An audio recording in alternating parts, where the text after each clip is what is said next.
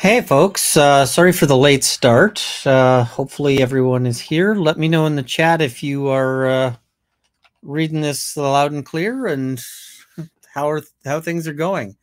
Where's everyone connecting from? And hopefully everyone's got a drink here. I see people going, "Oh, beard." I haven't decided on the beard yet. I will probably during Extra Life probably do something and go, "Hey, do people want the beard to stay?" Now, I should note, I can probably negotiate for as long as November, but after that, my wife has opinions, and those opinions are not liking the beard. So I see we've got people from Lethbridge, so that's right close by. Nashville, UK, Dallas, Denmark, Kentucky, so right near DUI guy, Houston, Alabama. I see Gulping Cider, that's a good one. And here from Virginia and drinking Zero Dr. Pepper. So lots of people from all over the place. Some Albertans from Calgary and just from Alberta, from Mexico. Somebody saying beard. Yeah, I don't know how much this is sort of going to be a lasting thing, but I might be able to negotiate it lasting through to the end of November. But I think after that, I'm going to run into trouble. And I see Brentwood Chic. Thank you for the new membership here. So somebody's asking, do you have Movember in Canada? Yes, although right now I'm doing the I guess starting later tonight. So November 5th from midnight to midnight. I'm going to be doing an Extra Life stream for charity, which is going to be video gaming. I see the beard isn't gray. It's got plenty of gray in it, but it's a little less gray than the hair on the head. So we'll see how that. So, and I see a vote on Mrs. Runkle's side. Yeah. So, and somebody's noting that I'm looking and sounding much better. I'm not 100%, but I'm getting there. Still got a lot of sort of crud in the lungs. So that's sort of slowly working on getting rid of that. And now this is defocused. We'll see if we can get it to focus in again. All right. So I got about hour and 45 minutes here before Friday Night Frenzy starts up.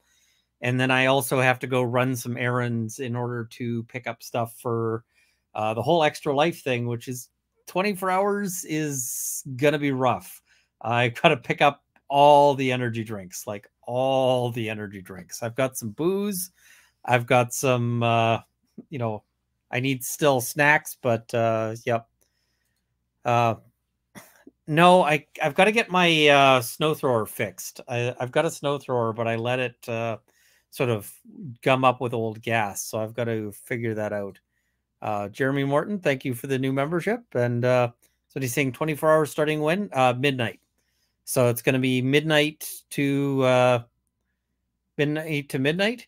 And I see, so is that no to Lawyers and Dragons? There will be Lawyers and Dragons. And I'm going to be on it. And while I'm there, I'm just going to be throwing up a, here I can show you the overlay that I set up for when I'm at Lawyers and Dragons. So, so when it's Extra Life, that's what I'll be throwing up here. And then I'll be back because it's 24 hours of gaming, and that includes some D&D. So rare in the history. Thank you for the membership. Somebody's asking, what is all the notwithstanding clause talk from Trudeau? I'll talk about that for what is it on another one. But today, let's go through this brief because it is worth looking at. All right, so let me just bring this up here.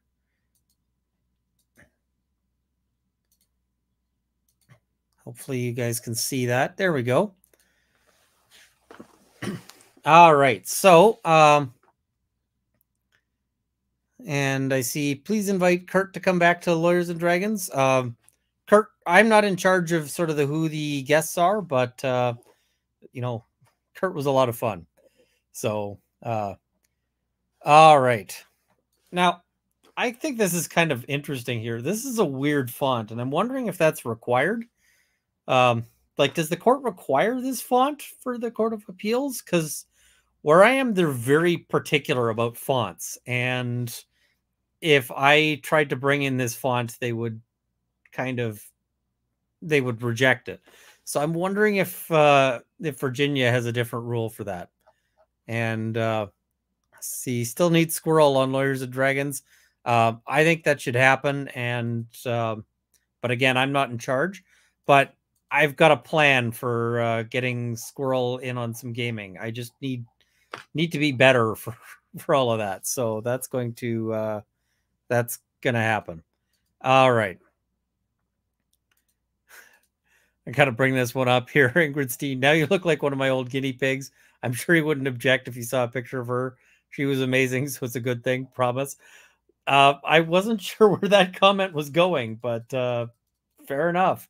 So a complimentary comparison to a guinea pig. So that's a good thing. Yeah, Emily supposed earlier that all the formats are prescribed by the court. That would be my guess too. It seems a little unusual that they would, prescribe that weird font, but I also can't see them deciding to use that font just on their own. And I see Potter update requests. So Potter is doing great. He is running around. He is causing all sorts of trouble. He seems to be he's way better than he was pre-surgery. So he is he's doing great. So now we're back to having to run after Potter, and I want to take the GoPro and like mount it onto Potter and run him at the off leash park just so that people could see that, because I think people would appreciate that one. All right. So we've got statement of the case, and different jurisdictions have different ways of doing appellate briefs and so forth.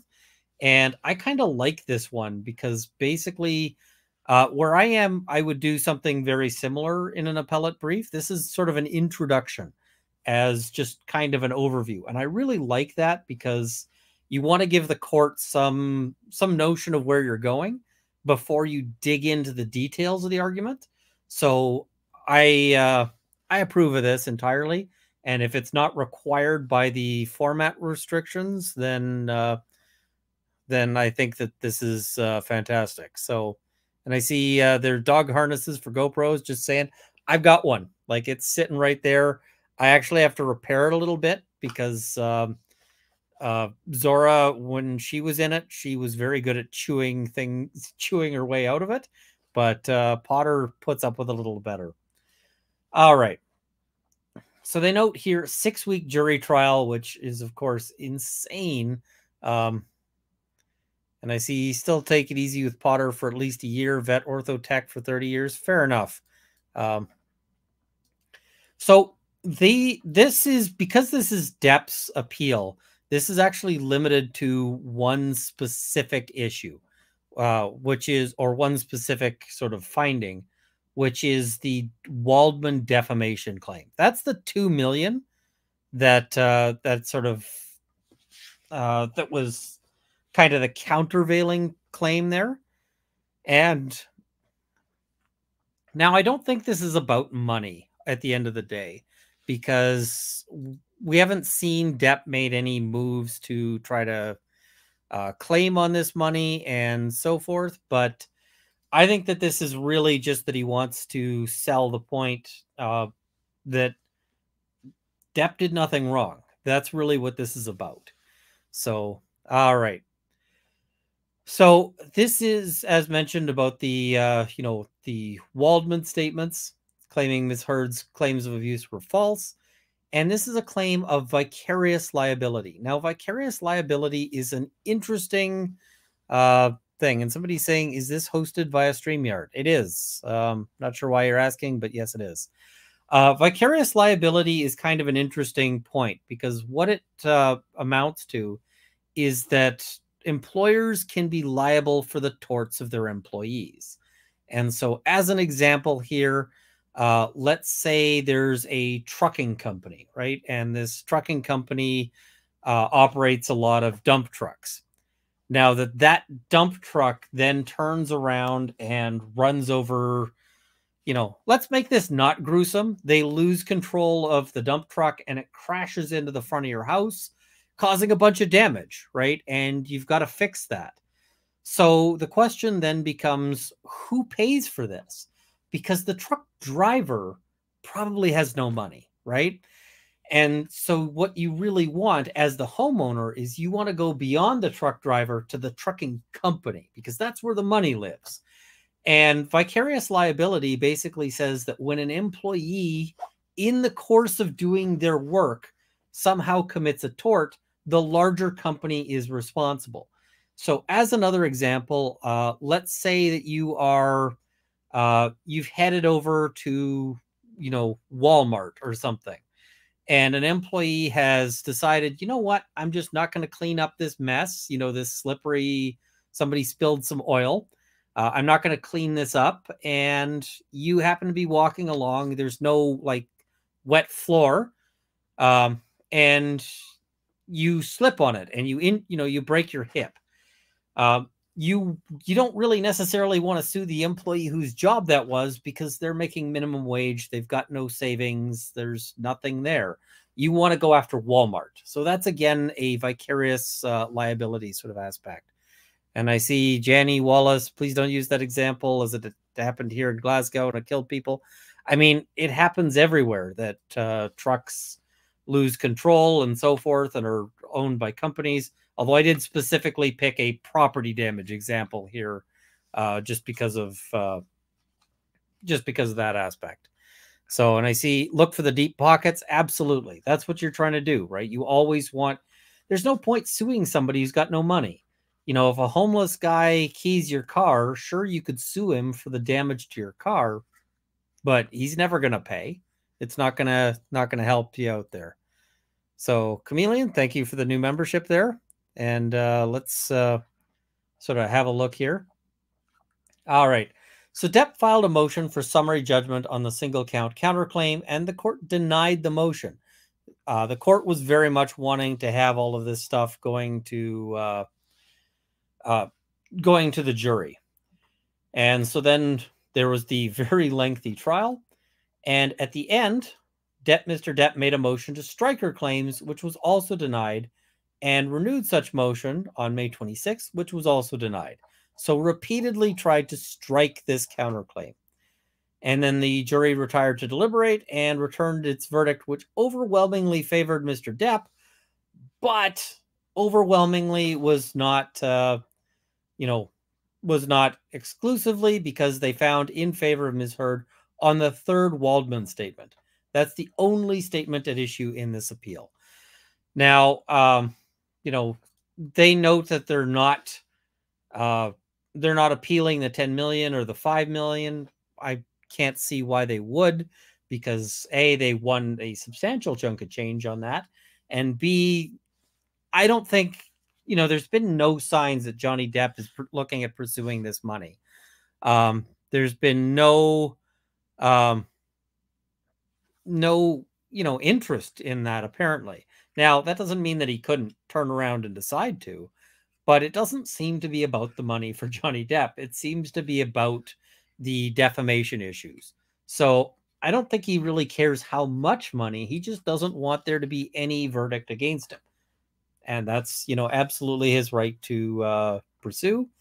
And so they note here, the introduction here, they note that Mr. Depp prevailed on virtually all material issues, and the verdict of the jury and the judgment of the trial court represent an intelligent and well-reasoned decision on the merits after a full and fair trial, and should largely, though not entirely, affirmed.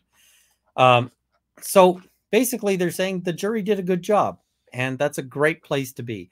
I always, whenever you're in an appeal, this is where you want to be. You want to be in the position of having most of the decision, going in your favor. I saw somebody in the chat saying that had Depp Had Heard not appealed, the Depp probably wouldn't have appealed, and I think that's entirely likely as well, because this lets him file a little bit more in terms of what's going on here and pursuing things. So they're just looking at the one Waldman statement here. That's it. So Mr. Depp does not appeal his verdict or the verdict on his claim, nor does he appeal the verdict in his favor on 2 of the 3 Waldman statements. So it's just that one statement. Buddy notes Ms. Heard's claim was fatally flawed, and the trial court should have granted Mr. Depp's motion for summary judgment and his motion to strike the evidence for 3 reasons. So we'll go through what these reasons are and have a look at them. And I see Silver Gypsy Lady saying, glad to see you, Ian. Hope you're feeling better. I'm feeling mostly better. We'll see how I'm doing at the end of the Extra Life live stream. Now, just so you guys are aware, during the Extra Life live stream, I'm going to have super chats turned off, because that should be going through the donation link. And so that I'll end up linking. I'll put that in the description, and I will put that in the as a pinned comment. But yeah, so during the 24-hour charity live stream, just because I don't want to have to sort out, like, like get the super chat, donate that. That's going to be a headache and a half. So yeah. And I see sure liking the facial hair. You're too handsome to be hidden. Well, thank you. All right. So Ms. Heard sought to hold Mr. Depp liable for the April 27 Waldman statement on a pure theory of vicarious liability, contending that Mr. Depp was liable merely because Mr. Waldman had been retained by Mr. Depp as his attorney and was therefore his agent. So this is going into the other aspect of, of agency and vicarious liability, right?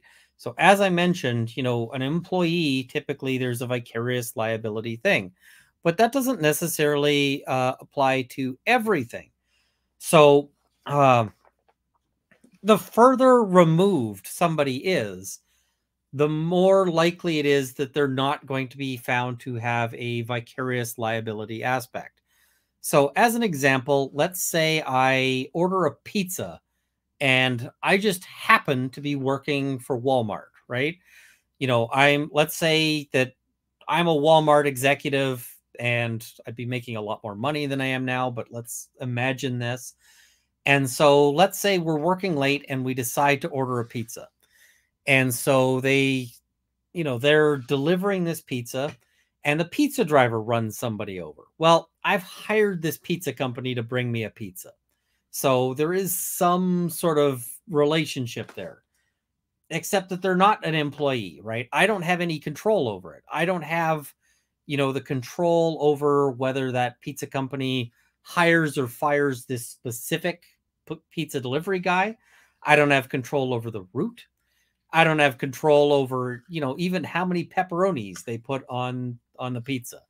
So at that point, holding me as, vicariously liable would be unfair, right? Because it's not, there's no sort of direct control. And I see, what is the charity stream for? It is for Extra Life. So they do a charity every on an ongoing basis, but they largely support children's hospitals. And the specific children's hospital that this is going to is the Stollery Children's Hospital here in Edmonton. They do fantastic work. They've got an excellent reputation as a children's hospital. Friends of mine have had to take their kids there and say they've got excellent care. So that's who this is going to be supporting. And the charity, like this goes directly to them. So there's no pledging here. We're just going to be donating because, yeah, that's we're not going to be Amber Herding this up. And I see Walmart so cheap they get pizza from their own deli. Ew. So that's unpleasant. And yeah, there's a link there. Yeah, and I see Extra Life is a way to gain funds for local children's miracle center hospitals. Money stays local. We are fundraising for a local hospital in Tucson. Yep. So that is, they're a great charity. And it started off with gamers basically just saying, hey, you know what?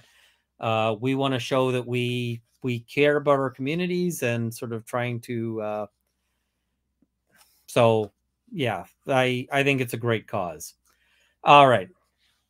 So they don't, but as a matter of law, Mr. Waldman is an independent contractor whose allegedly tortious conduct is not automatically attributable to Mr. Depp.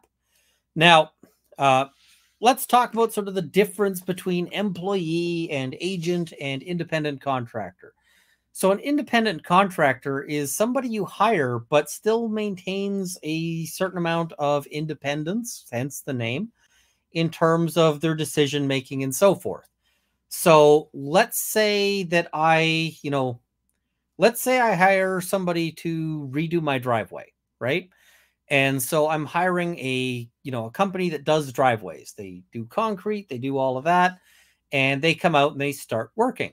Well, they're not my employees in a strict sort of usual sense, right? Because even though I'm paying them and we've agreed that I'm going to get a driveway out of it, and it's probably a driveway to some particular specifications and some particular, dimensions, and I might have, specified materials and all of that.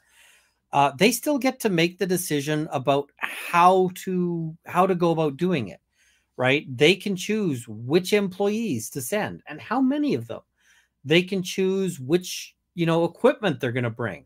Are they bringing one cement mixer, two? Which brands are they bringing? Who's paying the insurance? Who's paying the health care? Who's paying all of those things? I'm probably just paying the driveway guy a lump sum of money. And then that person is then deciding how they pay their employees, what equipment they buy, what materials, where they buy those materials, all these kinds of questions. So this is somebody who is, they're exercising a lot more independence. And so if they were to run somebody over with their cement truck, then at the end of the day, it's probably not the case that I'm on the hook because there's just too much separation there. So Mr. Waldman being an agent versus an independent contractor is going to be a really interesting question. We're going to be talking about sort of what it means to be a lawyer in these filings. And that I think is going to be interesting. I see a quick question here. I do have some super chats that I'll have to catch up on here in a minute. Am I making an appearance on Law and Lumber's Frenzy tonight? I hope to pop in at least for a bit, but I also need to get some sleep because starting at midnight, I'm running 24 hours. So I will pop in for a little bit, but I'm not going to stay the whole range. I got to get some, some bits there. I see. Can you please break the 24 hours into 2 separate streams? YouTube doesn't show anything longer than 12 hours for replay crew. That is good to know. I'll set a little timer to go break stream, new stream. So I'll try to remember to do that. And somebody is also asking about Mrs. Runkle. She is doing a lot better than I did. So she is recovering a lot faster. All right. So they note, indeed, a wealth of authorities support limiting a client's liability for allegedly tortious conduct by an attorney, and the court should impose that same limit here. So this is important because this is a legal question. This is a strictly legal question and something that really should be determined by the judge and therefore is a lot more likely to be considered by the Court of Appeal. All right. So second, because Ms. Heard proceeded against Mr. Depp at trial on a purely vicarious theory of liability, she was required to present evidence that Mr. Waldman committed each element of the tort of defamation, including that he acted with actual malice. No evidence of Mr. Waldman's actual malice was presented at trial, so the judgment against Mr. Depp cannot be sustained.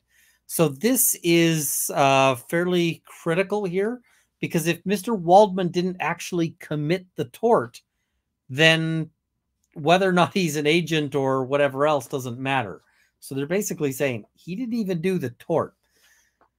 I see. So Runkle had man COVID. I tested positive for COVID. My wife hasn't. So it's entirely possible she got sick with something hopefully a little less serious.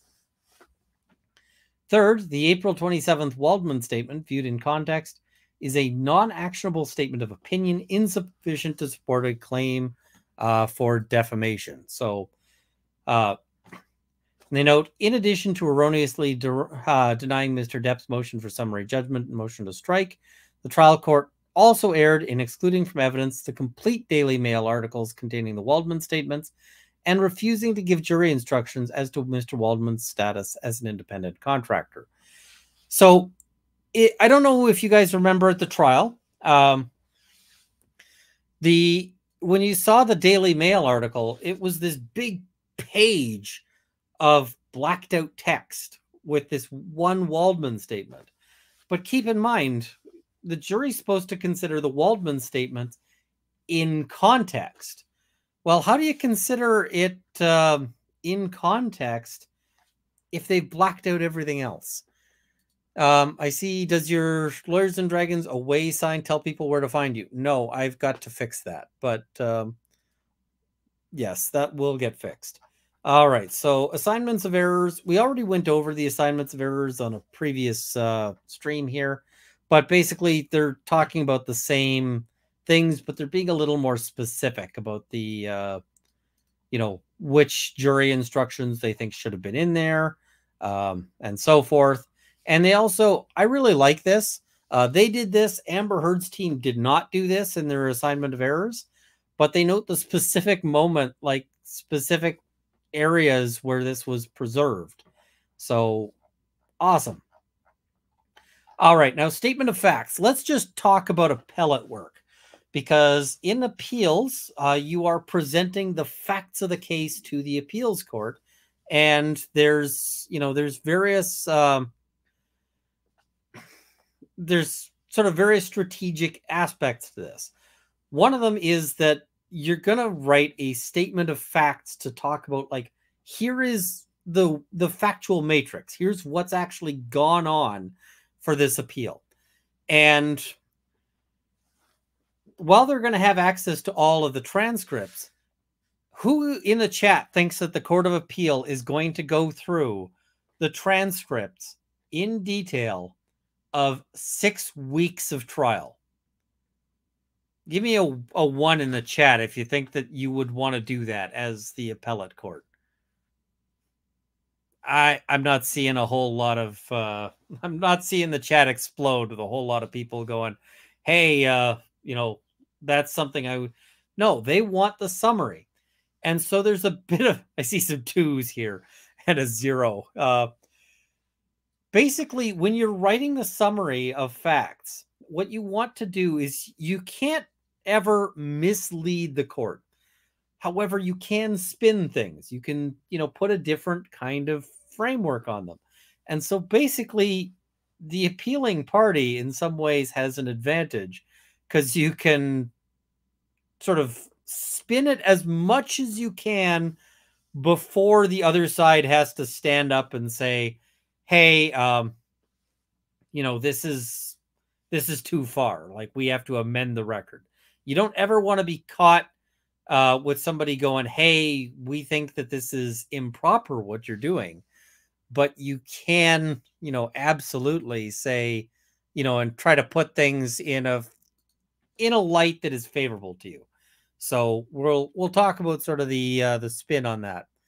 And I see, wouldn't it be incorrect for the appeals court to examine the facts again? Isn't the jury supposed to be the arbiter, finder of facts? Yes and no, because sometimes there's questions like, was there any facts to support something? And then they got to go through it.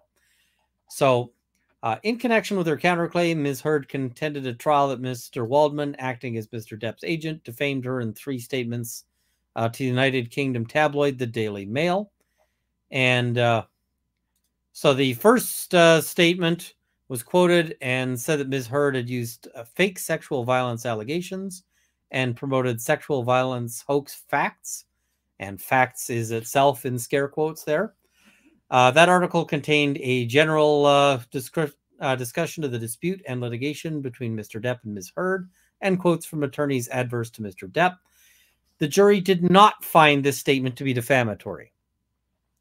Second Waldman statement noted that Ms. Heard's allegations were a hoax, and so they didn't find that to be defamatory either. The third one, the only one which they found was defamatory, and just looking at the line here. So it describes a recording of a phone call to the police on the night of May 21st, 2016. And so Heard's attorney says phone records and police department logs vindicate Heard's account of the final shocking episode of domestic violence she endured before filing for divorce, whereas Depp's legal team says this recording does the precise opposite. However, by raising discrepancies in the various accounts Heard and her allies have given to the notorious dust-up. Yeah, if you remember that during trial, there were a whole lot of witnesses talking about this, and it would have been nice if we heard the same story twice. Noting that the domestic violence case ultimately fizzled when the two LAPD officers who responded to the call said they never found any evidence of a crime. And then goes on to say Depp's lawyer, Adam Waldman, said that the various discrepancies proved that nothing Heard and her friends said about the events of May 21st, 2016 could be considered credible. And it sets out Mr. Waldman's purportedly defamatory statement. Quite simply, this was an ambush, a hoax. They set Mr. Depp up by calling the cops, but the first attempt didn't do the trick. The officers came to the penthouses, thoroughly searched and interviewed, and left after seeing no damage to face or property. So Amber and her friends spilled a little wine and roughed the place up, got their story straight under the direction of a lawyer and publicist, and then placed a second call to 911. So you can see how that one is very, very specific, right? That one is very detailed. And I see somebody noting in EDB's stream, she mentioned that Waldman was paid with a 1099. So that really shows that he was a contracted worker. Yep, although that's not necessarily determinative. And I see, can you explain how they could find it defamatory if they didn't present anything? And the police and Isaac did too. That's ultimately, stuff we're going to be getting to here. There's also some notes about the source. They hate the Daily Mail. It's not a trusted source of anything. It's known as a scare and hate-mongering newspaper. Yeah, I mean, the Daily Mail does not have a fantastic reputation. Let's just take a second and go through some of the super chats here. Diana B for energy during the long stream. Great cause. Thank you very much. Truffle Hound. Hey, Ian, are you going to get some sleep before Extra Life? Or is that too optimistic to ask? By the way, chat, if you can, please donate. I will get some sleep. We'll see how much. Runkle, how are you feeling? Well, you can hear a little bit of sort of cough. I'm not 100%. My lungs are still sort of full of junk, but I'm getting better. All right. So, but we'll see. There's going to be a whole lot of gaming going on, so we'll see how that how I hold up. And they note, but even this didn't have the desired effect because two domestic abuse trained LAPD police would later provide a pair of sworn depositions saying they saw no evidence of a crime. These lies about who made the call and when are just the tip of the iceberg, as the evidence will show in court. So basically, this article was talking about these incidents and saying, hey, listen, ultimately the police investigated. They found that there was no abuse. So Ms. Heard presented no evidence at trial that Mr. Depp was personally involved in directing or making any of the three Waldman statements. Indeed, Mr. Depp testified that he'd never even seen the Waldman statements prior to the filing of the counterclaim in August of 2020. So this is a bit of a problem here, right? It's purely that they're just reporting on that their sort of claim here is purely that because Waldman made the statements and because he was an employee, an agent, that therefore Mr. Depp is liable. So Aunt Jeno, thank you very much for the membership. Lisa Randolph, thank you very much for the super chat here. And I'm trying to, trying to I'm going to try to be around a little bit more. Rose Harvey, doesn't seem a good time to do a 24-hour gaming session when you're still under the weather. Look after yourself. There's costs to putting it off, and those costs are largely borne by the kids. So I want to make sure that I want to try to make sure we get maximum fundraising for the kids. So if I put it off to another day, it's going to it would impede that, and I don't want to be sort of Amber Heard. What is it? Pledging to do something without following through. So Mr. Waldman has a professional license, is the owner and managing member of his own law firm, and provides legal services to his clients. He was retained by Mr. Depp in October and still represented Mr. Depp at the time of his trial testimony, but Mr. Depp is not his only client. This is also important in terms of the this is an important aspect in terms of, determining that relationship, right? Because if Mr. Depp was his only client, then you might say that it's more likely that there's an agency relationship. Mr. Waldman's relationship with Mr. Depp is solely one of attorney-client, and he's represented Mr. Depp in various litigation matters, including his litigation against Ms. Heard. So that's also sort of a key sort of thing there. And Mr. Waldman testified that while he believed he had some knowledge of the conduct of Mr. Depp and Ms. Heard, he never personally witnessed any interactions between them prior to his retention in October of 2016, which was after their separation. Mr. Waldman testified that he made each of the Waldman statements. Ms. Heard did not provide any evidence on whether or why Mr. Waldman believed each of his specific statements. So whether is important because, of course, we're talking about defamation. So there's aspects of actual malice. And remember, actual malice comes to basically you knew or were reckless about whether or not what you were saying was true. It doesn't mean malice in the sense of like, mustache twirling evil. All right. So in response to a more general inquiry about Ms. Heard's allegations, however, Mr. Waldman testified at length on why he believed that Ms. Heard's allegations against Mr. Depp were false, describing physical evidence and identifying multiple witnesses whose testimony he believed contradicted her allegations. I actually didn't think at the end of the trial, I was very surprised to see that there was that judgment on the Waldman statements. And I mean, prior to that, I had made comments to say I thought that them calling Mr. Waldman was a major own goal because it let Mr. Waldman testify at length about how he thought that Ms. Heard's claims were BS. So I was a bit surprised by that. I was like, wow, they screwed that up. But I mean, I guess it got them $2 million at the end of the day, but we'll see if that holds. All right. And so trial court erred in denying Mr. Depp's motion for summary judgment and motion to strike the evidence. And a really important reason why they'd bring this is you don't really want to say the jury erred, because the jury error, like a jury error, is unlikely to be overturned by the Court of Appeal. The Court of Appeal does not want to overturn a jury error. Instead, you're saying that the judge made a mistake, and so this is a much better, it's a much more likely, sort of argument there. All right.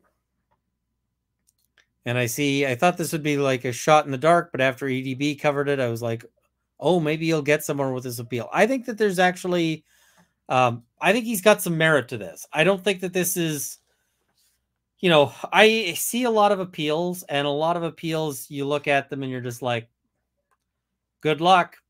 And I kind of expected that that's what I'd be doing today, but he's actually bringing some good arguments on this one. I have been consistently impressed by Depp's legal team. They're not perfect. Nobody is perfect at all. So that is, there's no perfection here, but I'm impressed by the writing in this. it's persuasive. Sorry, I've got hiccups.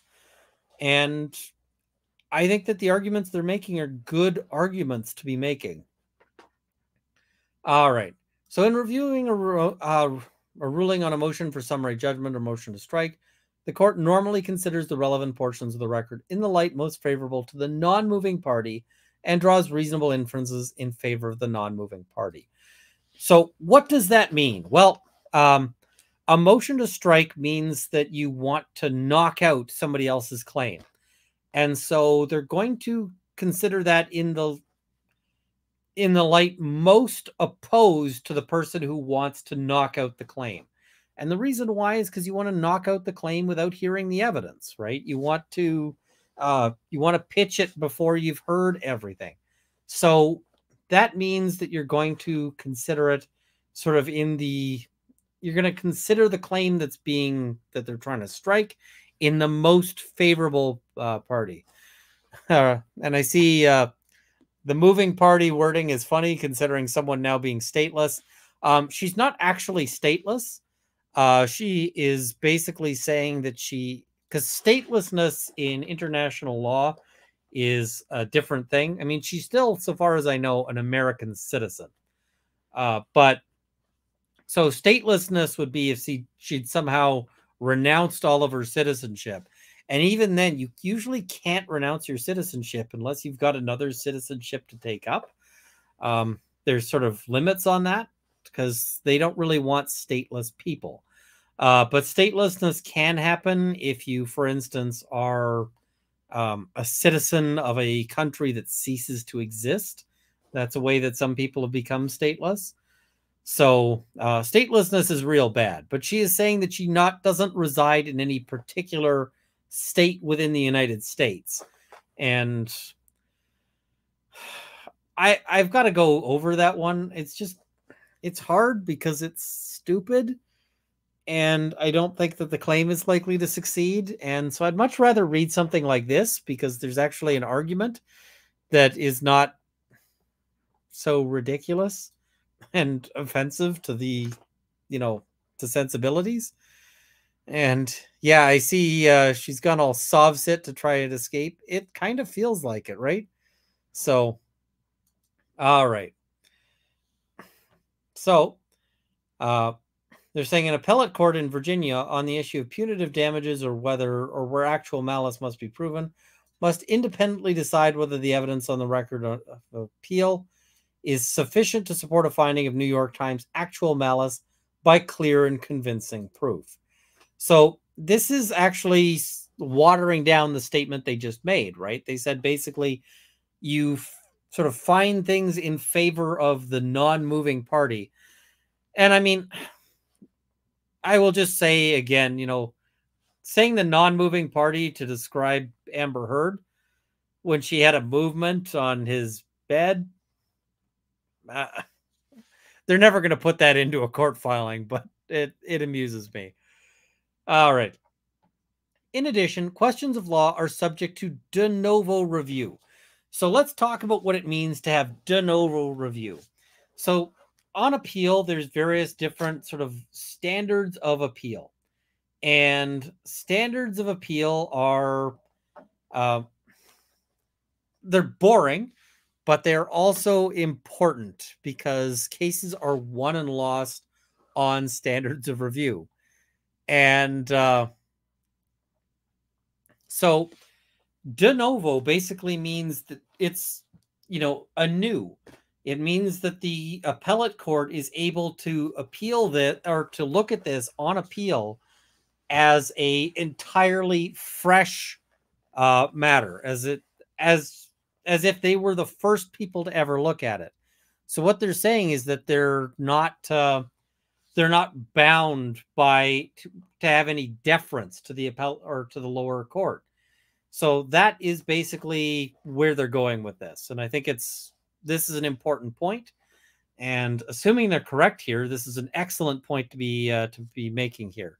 I see, I usually think of it as from scratch. Yes. As compared to, for instance, an appeal on a reasonableness standard. A reasonableness standard is a deferential standard where you are going to basically give a lot of credit to the original decision. So they're saying they don't have to do that. All right. Under most circumstances, whether a person is an employee or an independent contractor is generally a question of fact for the jury. You might be saying, wait a minute, why are they putting this in there? Isn't this against their point? And it is. But you have to put that sort of thing in there, because otherwise the court will be like, hey, you've got to be fair to this. But they then turn this around and they say, but whereas here, the evidence admits of only one conclusion, the question is a matter of law. I really think that this is well written in terms of turning around a bad legal principle for the Brown-Rudnick team and turning it around and making it a, try to spin it as a good point here. So, just looking here. Sounds like the PC way of saying the jury was wrong. I mean, the jury is almost never wrong. The jury can the jury can be wrong, but the jury has to be real wrong before an appellate court's going to step in, which is why they're trying to say, listen, the judge was wrong to even give it to the jury, right? So it's not that the jury's wrong. It's bad judge shouldn't have given this to the jury. And I say bad judge, in the sense of waggling a finger here. Not that Judge A is a bad judge overall, because Judge Asgarati impressed the hell out of me. And if you saw the shooter trial where you had the judge, hugging the prosecution, oh my God, Judge A, I can't imagine would ever do that. She doesn't seem like a really huggy kind of person. Although, quite frankly, between you and me, I would love to sit down with Judge A and just go for a beer, because I bet she is fun. But I don't think that'll ever happen. All right. Ms. Heard presented no evidence at trial that Mr. Depp was personally involved in directing or making the Waldman statements.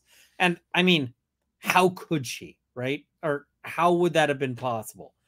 So, they would have had to have gotten that from either Mr. Depp, who denied it, or Mr. Waldman, who quite properly was like, yeah, all of this is privileged and you get nothing, go away, because it is quite properly privileged. Instead, she chose to pursue a pure vicarious liability claim against Mr. Depp, contending that he was liable for Mr. Waldman's allegedly defamatory statements simply because Mr. Waldman was his attorney. Ms. Heard's proposed jury instructions on her counterclaim, which the trial court adopted and gave to the jury, were based solely on a vicarious liability theory and did not require a finding of any conduct by Mr. Depp in connection with the Waldman statements. That claim fails on a threshold issue, whether, as a matter of law, Mr. Depp can be held liable for the intentional tort of defamation based solely on statements made by his attorney on a pure agency theory. So again, this is, going on about that critical distinction. I see somebody's asking, does Canada have a similar approach to the concept of jury nullification as the US, i.e. the jury has the power to say, I don't like this prosecution/law. Jury nullification is forbidden in Canada, but we also have no way of stopping it. And there is at least one famous case, and that is, I'm going to cover it at some point, although it's going to piss a lot of people off when I do. And that is the case of Morgentaler. And Morgentaler is the key abortion case in Canada. When I cover it, it's going to make a lot of people. And so a lot of people upset because it's a contentious issue. But yeah, we'll have to do that. And let's see. Hey, Runkle, thank you for covering this. Just wanted to suggest the GitHub copylot lawsuit, as it's the first class action case in the U.S. to challenge the training and output of AI systems. Ooh, interesting. I will have to look into that one. I will admit I'm not familiar with it, but I will have to look into it. So in the context of vicarious liability, Virginia has long recognized the distinction between servants and independent contractors and follows the well-established rule that that a principal is generally not liable for the tortious conduct of an independent contractor. So again, I talked about employees versus independent contractors. They're talking about servants versus independent contractors. I suspect that Virginia is an older state than Alberta. And so I think that this is older language that they're using here. But yeah, I mean, if you hire somebody to paint the place, if they're not an employee, they're probably an independent contractor. Are you going to be liable? Same thing with like window cleaners, right? If you hire a window washer who is just, who's going up to clean your windows, right? You're probably not able to hire and fire specific employees of the window washing company. You're probably not able to tell them what to do. And so if they end up dropping a bucket of water off the side, then you as the sort of building owner, probably not at fault.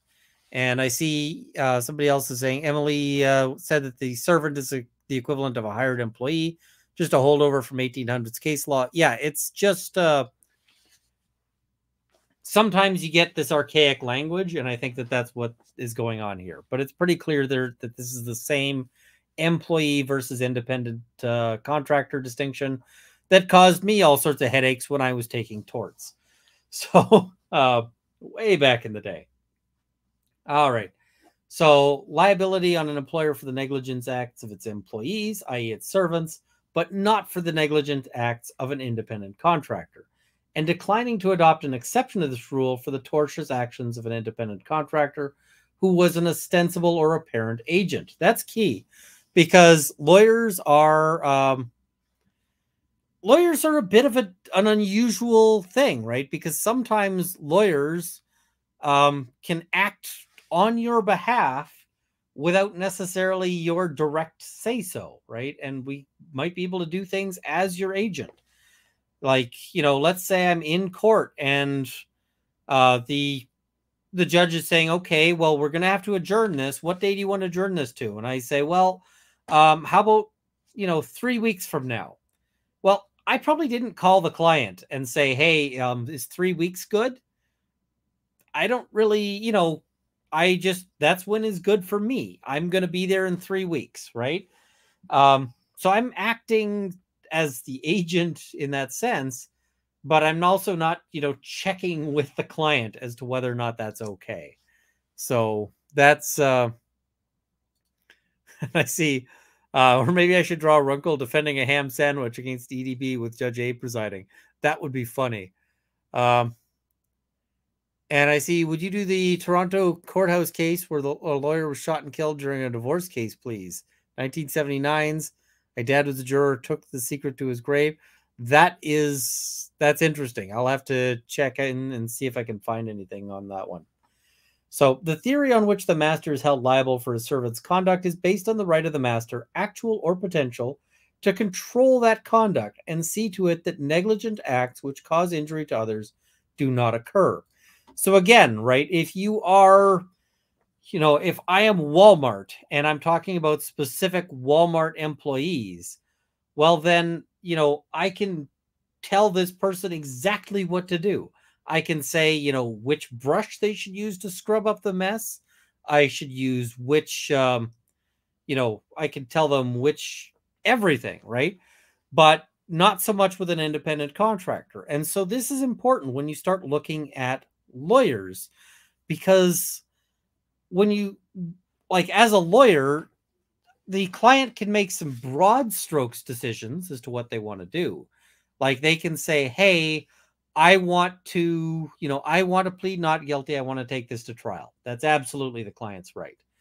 But in terms of like, here is the script I want you to do for this cross-examination, I can tell the client, no, I'm not doing that. Like, I'm doing it my way because I'm the lawyer. So in assessing whether a person is an independent contractor, courts consider 4 factors. 1, selection and engagement. 2, payment of compensation. 3, power of dismissal. And 4, power to control the work of the individual. And they note that the 4th factor, the power to control, is determinative. So that one tells you everything, but if you don't have that one, then you'd look at the other three. So then they go on to do something that is, this is fairness up to the court, right? Mr. Depp has not been able to identify any Virginia Supreme Court authority squarely considering the specific issues of whether an attorney retained in connection with litigation is an independent contractor, and whether the principle limiting liability for conduct of an independent contractor applies in the principal agent context, specifically with respect to the attorney-client relationship. They're saying, we looked real hard, but we couldn't find any case law directly on point. And that is, that's fair. It's fair for them to tell the court that. Notably, the Virginia Supreme Court has cited with apparent approval the restatements approach, which limits liability of a principal for the actions of a non-servant agent. Okay. And they note that although other jurisdictions are not uniform, the majority rule, and the rule that should be adopted by the court, is that an attorney retained by a client for litigation, though undoubtedly an agent of the client in the litigation, nonetheless stands in the capacity of a non-servant agent, i.e. an independent contractor, and therefore the client is generally not vicariously liable for the lawyer's misconduct, absent exceptions to the general rule not present here. So they note, they're saying, like, listen, the case law on this in Virginia, we couldn't find any. None in Virginia. But other jurisdictions that have looked at this, most of them go the direction we like. And that's always a happier place to be. And they say that this is something that the court should itself adopt. Now, having the weight of authority is useful. However, ideally you want to also be able to support this by principle, right? You want to convince them not only is this something that not only is this something where you're sort of trying to, say this is how other courts are doing, but you also want to tell the appellate court that this is the right decision as well, right? So, so that's critical there. I see there's something that no one is addressing out. You, EDB, Nate, Legal Mindset, Joe, Ron, Coleman, Legal Bites, Vices, and your contemporaries. You know who they are. I apologize for leaving people out. Pneumonia. I'm not actually sure what you're talking about. So, cool. All right. So they note a law firm, an attorney working with a client is nonetheless an independent contractor and not an employee of the client corporation. Independent counsel retained to conduct litigation in the courts act in the capacity of independent contractors. And I mean, let's consider this one, right? Let's say that let's say I'm driving to court to represent, Bob. And on the way to represent Bob, I run over Frank. And Frank is hurt real bad. Should Bob be on the hook because I ran over Frank? Right? That's the, that's sort of the question that we're asking here. Because if the answer to that is no, and I kind of feel like it's no, right? Because Frank doesn't quite, Bob, like my client, if he tells me, hey, listen, I need you to take the bus to court instead of driving, I can tell Bob to go F himself with a cactus. I could, sorry, Bob, you don't get to tell me how I get to work. If Bob says, hey, listen, I'm going to provide you with a company car to do this, I could be like, well, thanks for the idea, but I'd rather drive my own car. Bob doesn't have that degree of control over me as a lawyer. He doesn't get to pick which suit I wear. He doesn't get to pick, any of this stuff. So Bob doesn't seem to exert sort of traditional employee roles. Whereas if you think of like the pizza delivery driver, right? Or like the UPS delivery driver, let's say I'm working for UPS and I'm delivering packages to houses. And UPS says, hey, you're going to drive the UPS truck. And I go, nah, I totally want to drive my Honda Civic. I think I can fit all the packages in it. It gets better gas mileage. I'm going to drive the Honda Civic. UPS can totally fire me if I was working for UPS and, driving some non-standard car. So I think that this is a really good argument. See, Bob, did someone mention my name? Not that Bob. I can't say that I represent that specific Bob. So that's pretty awesome. So they note a general retention of an attorney to do all things necessary to pursue a claim or defense should in legal contemplation mean the attorney has authority to do all things legal and proper, not otherwise. We will not presume a direction or authority or permission to commit a tortious or illegal act adheres in the usual attorney-client relationship. So, you don't give permission to your attorney to commit crimes or torts. Makes sense to me. So, and they note here, when, as here, an attorney acts pursuant to the exercise of an independent professional judgment, he or she acts presumptively as an independent contractor whose intentional misconduct may generally not be imputed to the client. So, yeah, all of these are really good quotes. Attorneys generally are not subject to their client's actual control or direction. There is a degree to which I take directions from clients, right? If the client says, listen, I don't want you calling this witness because, I think that this would be really embarrassing for me. And, that's one of my objectives. I can be like, okay, fair ball. We're not going to call that witness. You can make that direction. But they can't direct like the flow of my cross-examination. That's too far. They can't direct, what exactly I say. And the notion that my clients are necessarily on the hook for all the things I say, like, I got a YouTube channel, folks. I say all sorts of things on my YouTube channel, and I don't talk about my clients on my YouTube channel, but none of the stuff I say here should be imputed to any of my clients in any fashion. Like, if I say something stupid, that should be on me right now. So yeah. All right. So carrying on here. So they say the mere fact that an agency relationship existed between the client appellees and the attorney appellees does not mean that the client appellees would automatically be liable for any tortious conduct unless a client is implicated in some way other than merely being represented by the attorney alleged to have committed the intentional wrongful conduct. The client cannot be liable for the attorney's conduct. So let's take a really ridiculous example here. Let's say that Johnny Depp's lawyers, Camille just has had it. And, let's say she goes and she runs over Amber, like just runs over her with her car.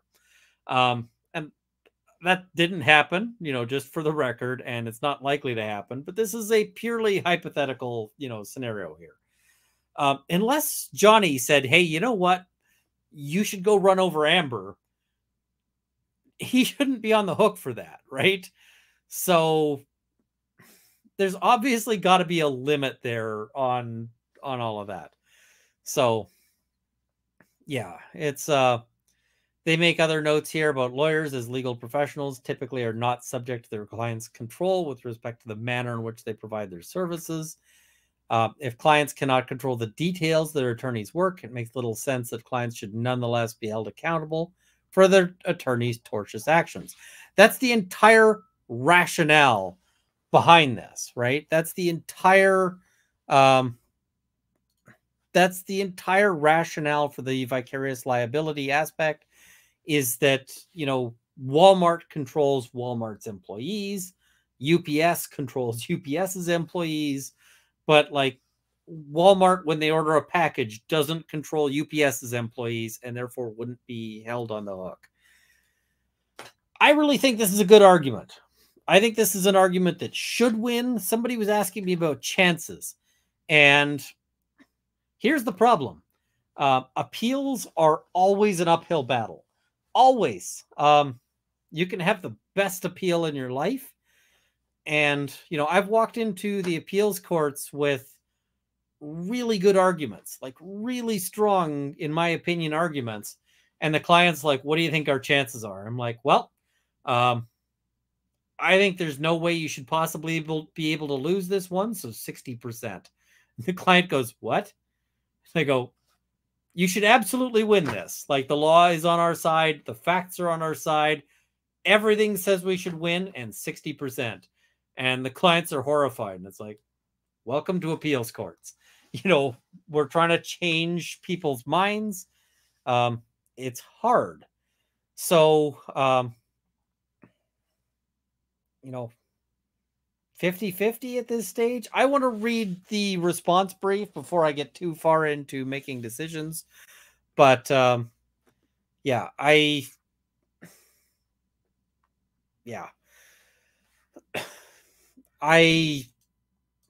have not been impressed with Amber Heard's team's assignment of errors, although that doesn't tell us a whole lot yet. But I really want to see how they do when they're actually writing a full appeals brief. And you better believe I will do another stream like this, and we'll go. I see damn Runkle, we're running people down as fast as DB in a Christmas parade tonight. I'm sorry, but a lot of vicarious liability claims are about car accidents. A tremendous amount. Because a tremendous amount of torts claims are about car accidents. It's one of the most common ways people get injured. And so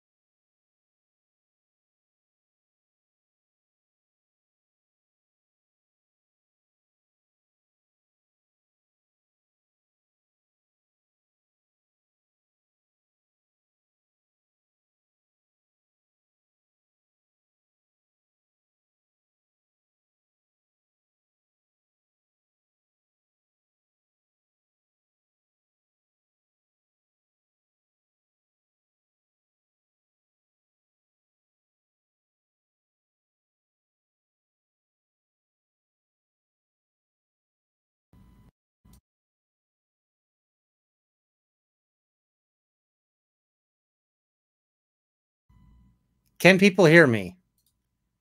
Hopefully the mic is now back. Can people hear me? All right. I didn't mean to mute it. I accidentally kicked my mic cable out of my microphone. All right. So, a lawyer shall abide by the client's decisions concerning the objectives of representation and shall consult with the client as to the means by which they are to be pursued. Not that the client gets to decide what they are. So, and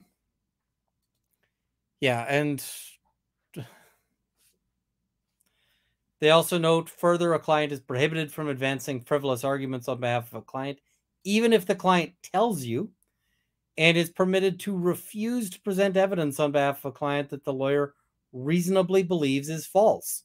So the lawyer actually has to make some determination. And I have had to, I've had clients who are like, here is, stuff for like a bail hearing. And I look at it and I go, okay, that's nice. There's confirmation of employment. That's great. It's completely horseshit, and I'm not showing it to the court. Sometimes you got to do that. And a lawyer is in sum required to exercise professional expertise beyond that of the typical client, because this is why the client hires you, right? Like, you know, everybody watched the Darrell Brooks trial.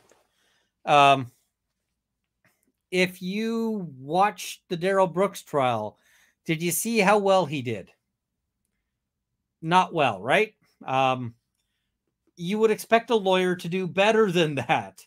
And in fact, there were some reasonable arguments that could have been made in his trial, and he made none of them competently.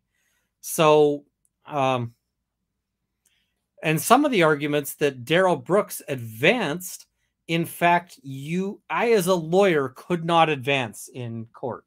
Hey, go and tell the, like, the whole thing about like, oh, subject matter jurisdiction, and could you present the state to us?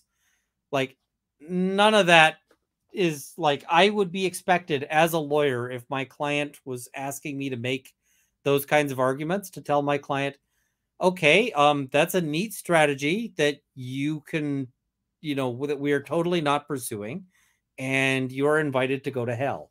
And, we're not doing that.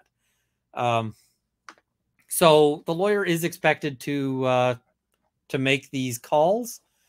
And they also note, in any case, the typical client who generally lacks legal expertise cannot monitor the conduct of a lawyer for wrongful activity. This is part of why people hire lawyers, right? Amber Heard went to a lawyer to consult as to how to not get found to be defamatory when writing a statement that was defamatory. That lawyer did a shit job, by the way. I mean, assuming that the lawyer said, hey, go ahead and publish this. I don't know what was going on behind the scenes, but I'm just like, you had one job, advising as to how not to get found to be defamatory, and it was found to be defamatory. So, so they note that as a client's agent, a lawyer's conduct may be binding on the client with respect to positions taken in litigation or in a business transaction. But to hold the client liable for the attorney's intentional tort goes a step too far and is fundamentally inconsistent with the logic behind independent contractor principles of limited liability. So, this is getting back to our example. Like, let's say I am negotiating a merger between two companies, and I send my lawyer off to that merger meeting to to negotiate terms. Well, that lawyer might be able to bind me to a particular contractual wording.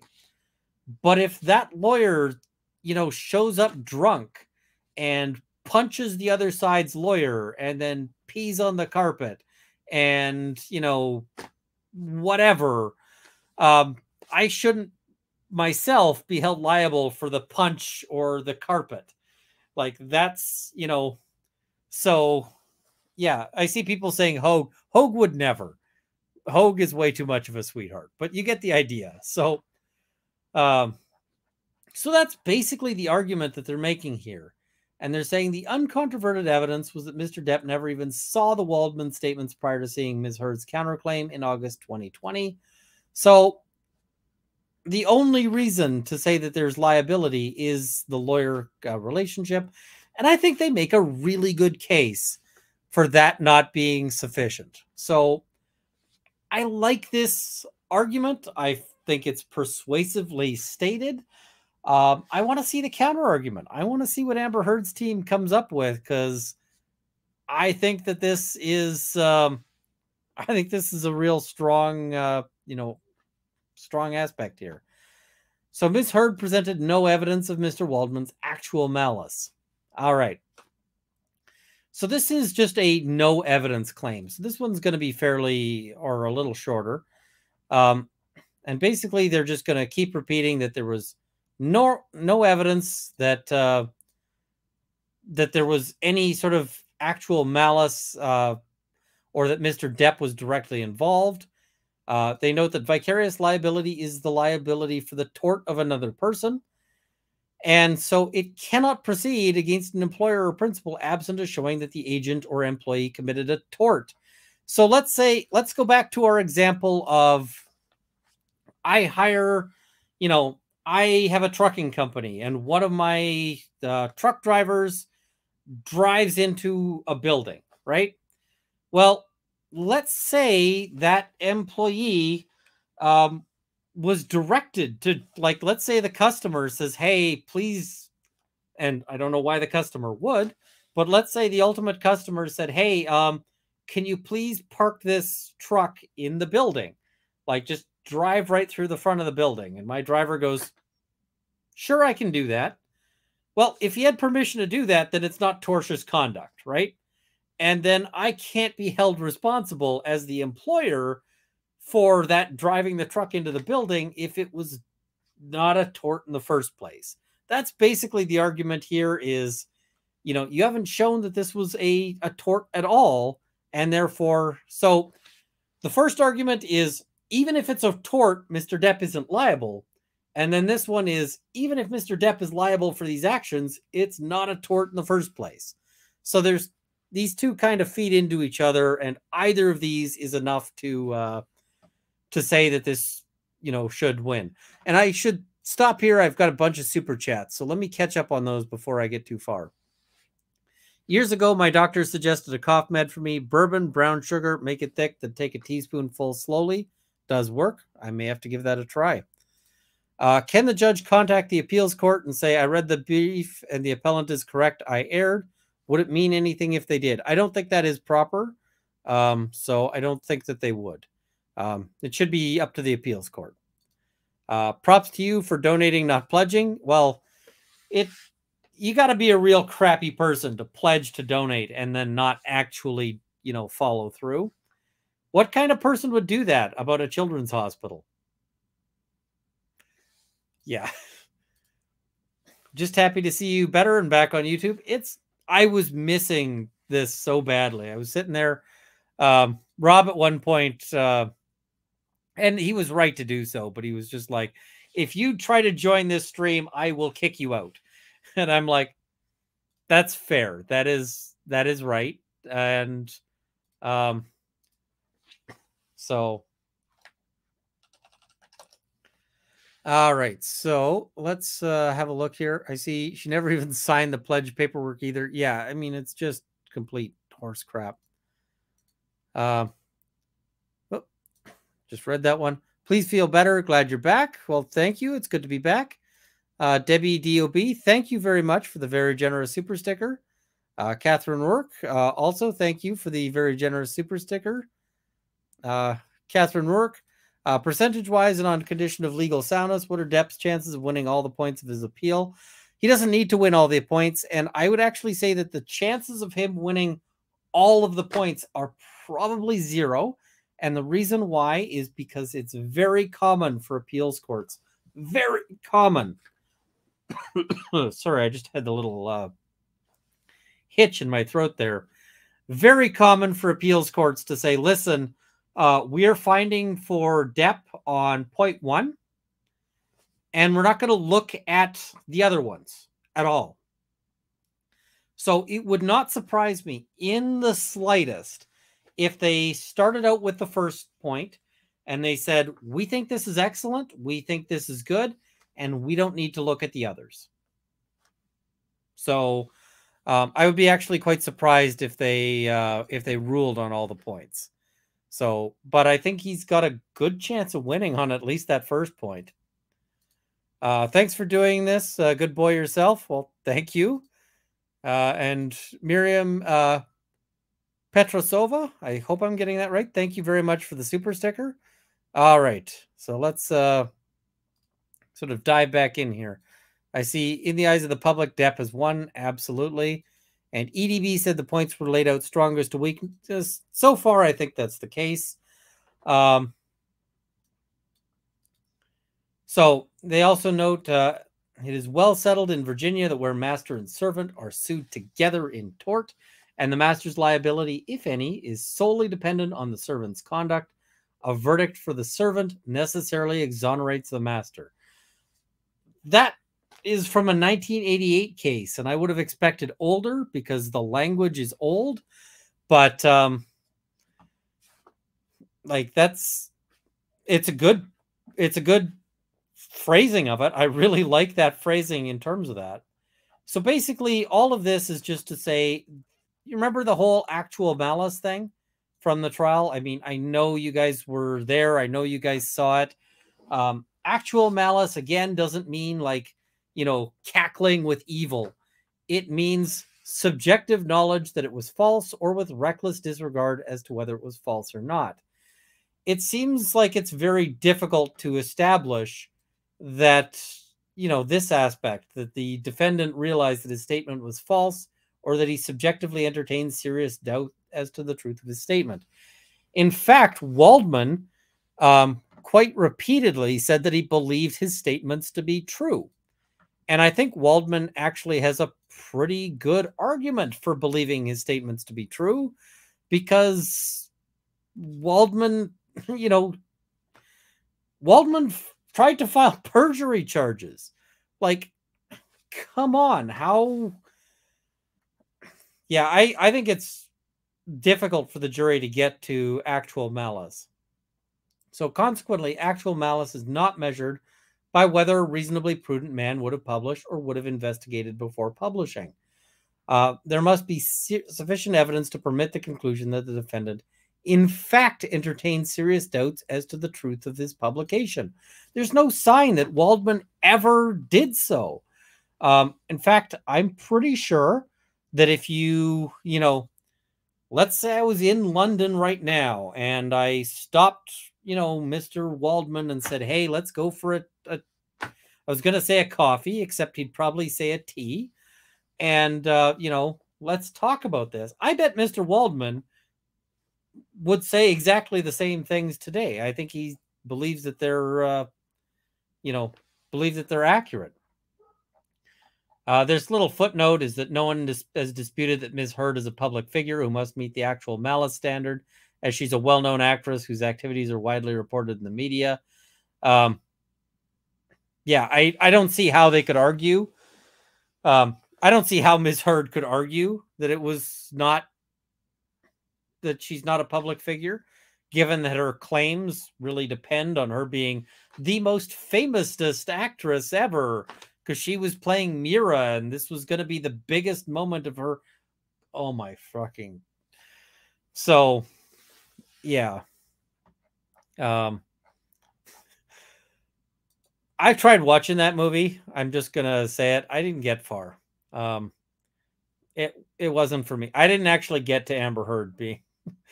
So, like, it wasn't Amber Heard. It was just the movie was not great. So I didn't get through it. So, yeah. I see the movie was bad. Yeah, it's the biggest DC movie ever or something. Yeah, it was not a good movie. It wasn't. The notion that this movie was like the thing that was going to take her to Johnny Depp levels of career. No. Yeah, and I see the thing about she's as big as Gal Gadot and Zendaya. I love that expert who was just like, Zendaya goes by one name. End of story as to comparing them. So, all right. So yeah, that's basically this one. I don't think that there's a whole lot of need to go through this one in further detail. They're just noting that there was no evidence of actual malice. I agree with it, but I think it's actually the weaker argument than the first one, because the first one.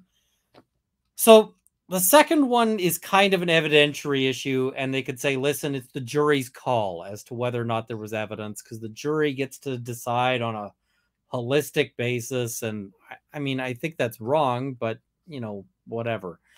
The first one is not only like, this is a purely legal point, but this is a purely legal point that actually raises substantial public interest aspects to it, right? Like, get the law right here. Otherwise, you're going to screw things up for all sorts of things. So I like the first one better. In fact, Mr. Waldman testified that he'd filed a claim with the LAPD against Ms. Heard for perjury due to the claims that Mr. Depp abused her, and that he presented them with information that he believed established her perjury. Yeah, does that sound like a guy who thinks he's lying or thinks he's making it up? I don't think so. So, yeah, they make specific notes that they can't rely on any inference from attorney-client privilege. That's pretty much trite law. So in context, the Waldman statements are not actionable. So this is basically to point out that pure expressions of opinion, not amounting to fighter words, cannot form the basis of an action for defamation. So, I think Heard is a bad person, is a pure statement of opinion, and cannot be the basis of defamation. Go ahead, Heard, sue me over that one.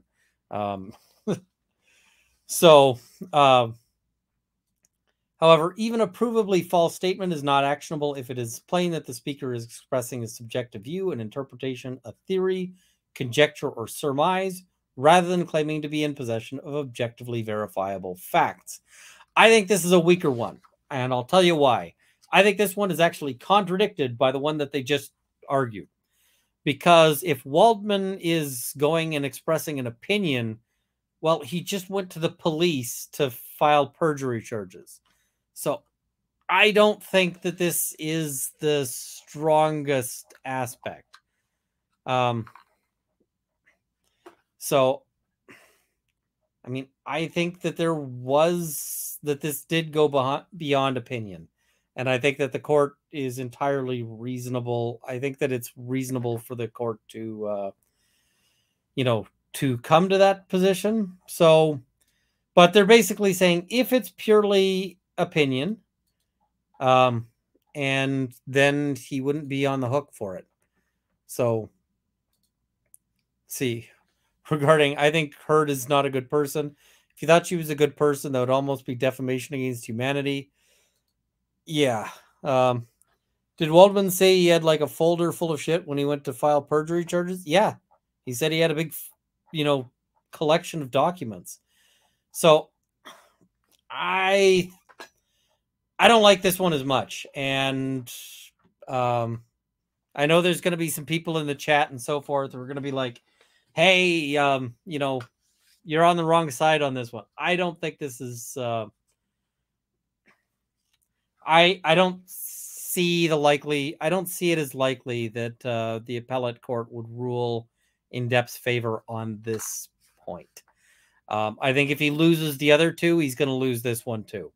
I suspect that we're much more likely to see the him win on the first one and them saying we're not going to rule on the other two. And sometimes they don't rule on the other ones because they're just like it's unnecessary, and sometimes they don't rule on the other ones because they think they're bad. So,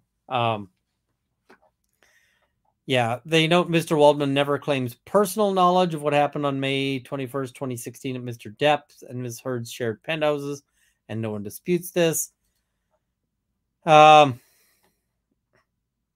They note that he's offering his own interpretation of disputed evidence. I don't know if that one... I don't like this argument. I'm just going to say that, I don't. I get why they're making it, but I don't like the argument. I don't think it's going to fly. Non-actionable opinion. Fair. I mean, it's an argument. I think this one's too easy to poke holes in with the trial record and with sort of reasonable inferences on all of that. So they note each acknowledged Mr. Waldman's bias and status as an attorney for Mr. Depp, and each ultimately expressed Mr. Waldman's own interpretation of the weight, reliability, and credibility of conflicting evidence about which he did not claim to and did not have direct firsthand personal knowledge.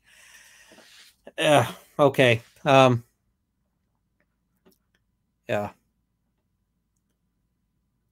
I see Josh Drew told Waldman they did set it up. I'm not going to, say too much on. I don't. I think that it's possible for a reasonably instructed, jury to say we think that these were statements of fact rather than opinion. That's where I get to on that. I think it's worth making the argument. I just don't think it's gonna fly. All right, so jury instructions are reviewed under an abuse of discretion standard. That's a much rougher standard than a de novo standard, right? So in reviewing a trial court's decision to refuse jury instructions, the evidence is reviewed in the light most favorable to the proponent of the instruction. That's a real brutal standard. So that already tells us that this is going to be a hard sell on appeal, right? This review standard is tough. All right. If a proffered instruction finds any support in credible evidence, its refusal is reversible error. Okay, so that's maybe I'm misreading what they're saying here. So yes, or sorry, in reviewing a trial court's decision to refuse jury instructions, the evidence is reviewed in the light most. So, and there's okay, yes, and they're saying that this is instructions that should not have been reviewed. So sorry, this is not a rough standard. This is a very favorable standard. I was getting that backwards. So this is a very favorable standard of review for them on that in that case.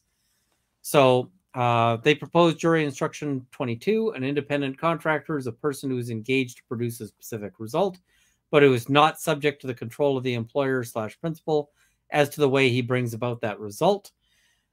If you find that Mr. Waldman was acting on Mr. Depp's behalf, but was not subject to Mr. Depp's control as to the manner, method, and or means by which Mr. Waldman worked, you must find that Mr. Waldman was an independent contractor. And 24, a person who hires an independent contractor is not liable for the independent contractor's actions. If you find that Mr. Waldman was an independent contractor of Mr. Depp instead of an employee, you may not find Mr. Depp liable for Mr. Waldman's conduct. So this is basically point one, but going back to the jury instructions. So they note they incorporate by reference and will not repeat at length the arguments set forth above regarding Mr. Waldman's status as an independent contractor. But they're saying basically this jury instruction should have been put to the jury. Seems reasonable to me. Again, I thought that the first argument, their first point here, which they're tying back to, is an excellent one. Trial court erred in excluding the full articles, which is again reviewed under an abuse of discretion standard. And they're just going to point out that these provide the necessary context into showing. And I mean, if you're trying to say, hey, listen, like if you're trying to determine whether this was defamatory or an opinion, then you do need that context, right? That seems like that makes sense to me. So, and they make that point. They say, ultimately, this is how the readers understood Mr. Waldman's statement as presenting one side's interpretation of evidence gathered in hotly contested litigation. That's not a bad point, because if you do read the full article, they have, they do sort of a both sides kind of thing. And when the article itself does a both sides kind of point, then it's a lot harder to take that as a factual statement. So, yeah, I don't think this is a bad argument. I think it's a good argument. So, I think that this is a good point. We'll have to see ultimately on that, but conclusion that they should reverse the judgment on Ms. Heard's counterclaim as to the April 27th Waldman statement, but should otherwise affirm the judgment in Mr. Depp's favor. So basically just don't mess with the judgment other than that. And then, of course, we've got our star team here. Dennison, we've got Camille, we've got Ben Chu, Aaron Crawford. That's a whole team to be working on this appellate brief. So, yeah. All right. So that's basically that. I think it's a pretty good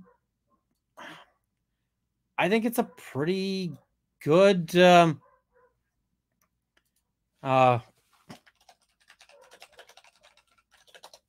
I think it's a pretty good you know, bit of writing. I want to see the other side as always. Like I really want to see how that shakes down. But I think that this is a pretty solid bit of legal writing. I think that this is really I'm impressed because in a lot of places this is very um, legal writing is hard. I'm just gonna say that right off. You know, even just like short briefs are really hard to do, and so it's I think that they did a really good job here because this is very readable. This is very um like I think this is something that I could hand to somebody who's not a lawyer and hand this to them and have them follow the reasoning to it. But I also think that it's something where as a lawyer I look at it and I go, "Ooh, I really like where they're going here. Maybe not so much here, but you know, I think that their first point is the best of them. I don't think it's close. I think their first point is the kind it makes the kind of arguments that sort of scare appellate courts into action. So, but I really like the reading on the writing on this because lots of people who write appellate briefs write them in ways that are just obnoxious. And I see Cat Steele said, I finally looked at your Canadian Supreme Court brief and found it easy to read, surprisingly. I actually thought that um, I try to make my writing easy to read, but I think they did a better job on their brief than I did on my Supreme Court brief. In fact, I would hope so because holy crap, they have a lot of that's like I don't know, 8, 9 lawyers on this.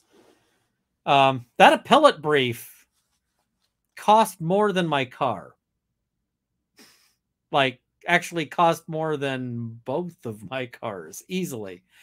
So, now I will say that, one thing I haven't gone through here and that I would want to do if I was the other side, and in fact, I'll probably go through and do in the meantime, is go and read every citation. Because if you're arguing something at an appeals court, you want to know every citation that the other side is relying on and every citation you're relying on. You need to be able to just, you need to know those better than anybody in the room because the appellate court might ask you about them.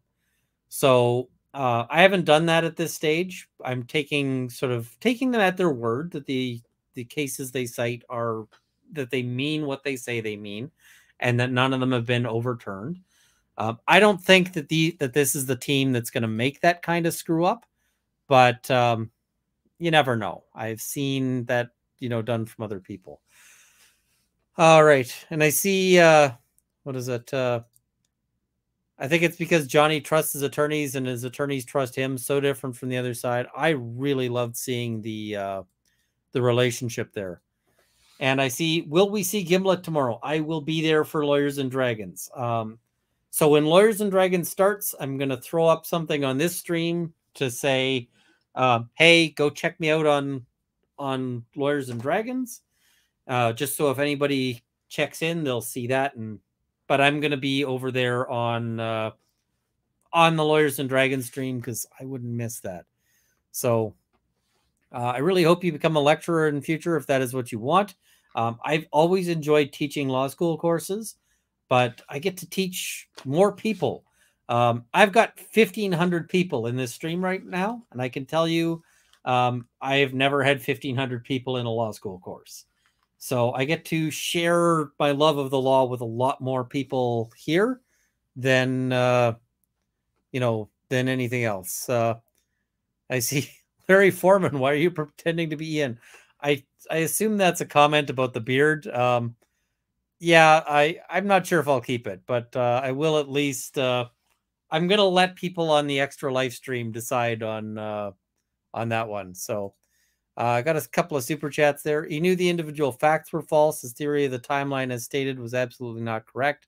That's how I read that argument. That's a possibility. And does notwithstanding clause mean government can ignore human rights and constitution as long as they say so, like martial law? If so, can the UN invade Canada like Haiti? There are limits on the notwithstanding clause and what it can overrule. I should do a video on it. But yeah. I see Elon Free Speech Must suspended my Twitter account today for hateful speech because I wrote on his Twitter feed Elon going schizo in reference to his small chat and voices in his head comments. So yeah, we'll have to see. I will probably pop into Friday Night Frenzy at least for a little bit. But for right now, I'm going to go run and I got to do some errands. I need Coke, not the nose kind, the beverage kind. Just to be clear, I need energy drinks, I need snacks, and I need to go hit the post office. So I'm going to do all of those things, and then I'll pop into Friday Night Frenzy for at least a little bit. At least I'm hoping to. And so I'm going to wrap this up. I've got a redirect set up. So hopefully when I hit sort of end broadcast, hopefully it should kick everybody over to the waiting room for Friday Night Frenzy. So, all right, I will see you guys there. And see, Rob's going to block you. I don't think so, but we'll see. All right. See you guys at over at Rob's for Friday Night Frenzy. Cheers.